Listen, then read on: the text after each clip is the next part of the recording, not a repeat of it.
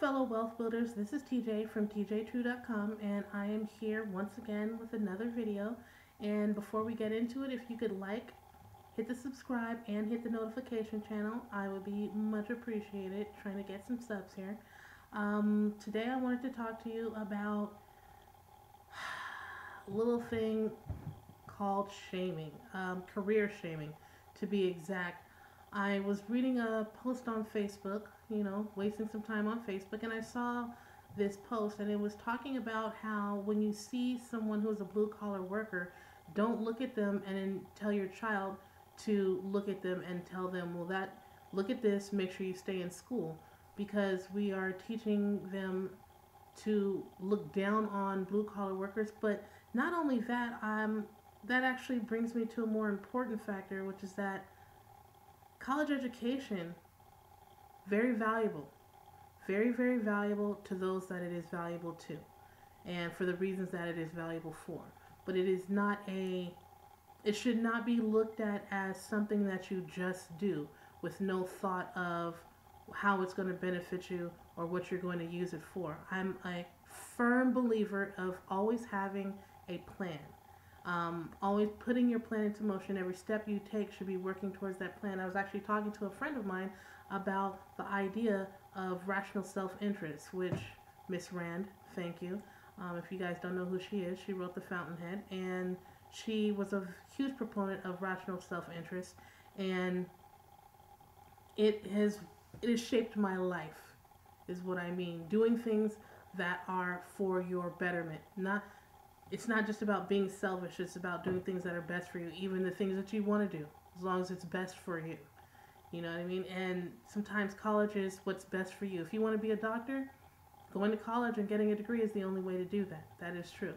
If you want to become a lawyer, going to college and getting a degree is the only way to do that. That's what's best for you. But looking at college as the end-all be-all of education is actually what has contributed to the wage gap between blue-collar workers and college-educated employees as it is and as it stands in America right now. We have a ton of people who are very skilled at what they do. I worked in blue-collar work almost my entire adult life. Not that I have not gone to college. I never graduated. I actually dropped out several times. And every time I went to college, I got straight A's because, that's what I'm a teacher's pet. That's what I do. But honestly, other than the ego boost of knowing that I was there and feeling some sort of superiority complex for having been there, there was no other reason for me to be there. At no point in time was the education I was getting benefiting the moves that I was making on in my regular life. Not at all. And so what I propose that we bring back is the love of education and self-education as a whole. The 70% of the classes you take are a general education and that don't really benefit you in the way that they should. Obviously, everyone should take critical thinking classes. That's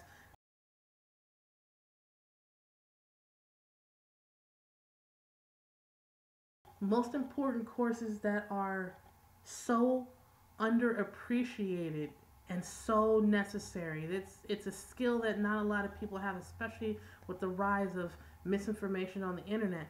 But we need to be thinking about self-education as a means to express ourselves and to get where we want to be. I don't need you to go to a 4-year degree to tell me how you bake cookies or how you are able to do what it is you do. If you know how to do it and you can prove you know how to do it, that is awesome. I don't need a degree to tell me that, especially if I'm doing business with you, but I need you to be always learning.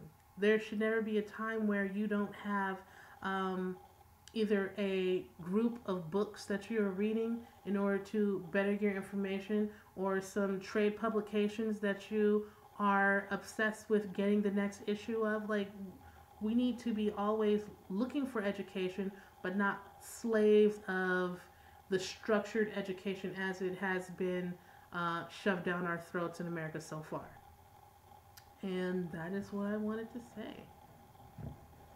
And I can't seem to stop this video. What's going on here? Okay, that is what I wanted to say.